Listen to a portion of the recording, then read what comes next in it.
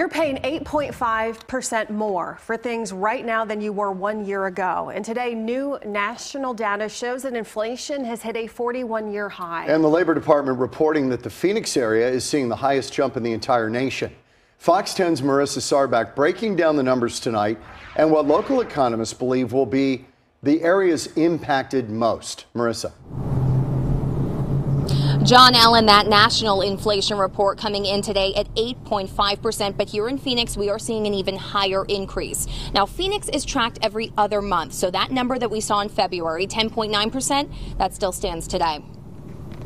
The data is always backwards looking, so the data is just basically confirming what we already know as consumers is happening. Economist Danny Court monitors economic activity and the real estate market, specifically here in Phoenix. Inflation is hitting us the hardest in more than 4 decades, and Phoenix is coming in first in a game no one wants to win. We're starting to see surcharges, gas and fuel surcharges added to the price of goods that are already expensive. Court believes gas prices will have the largest dent in our everyday lives because in 2022, fuel is necessary to get anywhere or anything.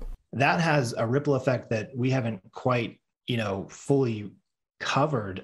It's affecting manufacturers, anything that uses fuel. President Biden today looking to combat the drastic rise by allowing the sale of E15 gasoline made up of 15% ethanol this summer, a move environmental groups take issue with, but might help the strain on the pockets of Americans. It gives you a choice at the pump.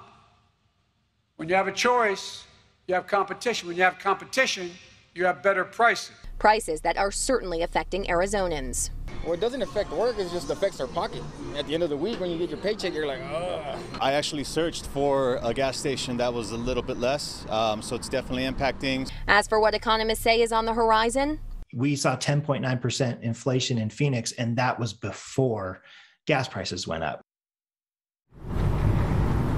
those gas prices and that surge in gas prices will be included in that April report for Phoenix, and local economists do expect that number to jump even higher than that 10.9%. Reporting live in Phoenix, Marissa Sarbak, Fox 10 News.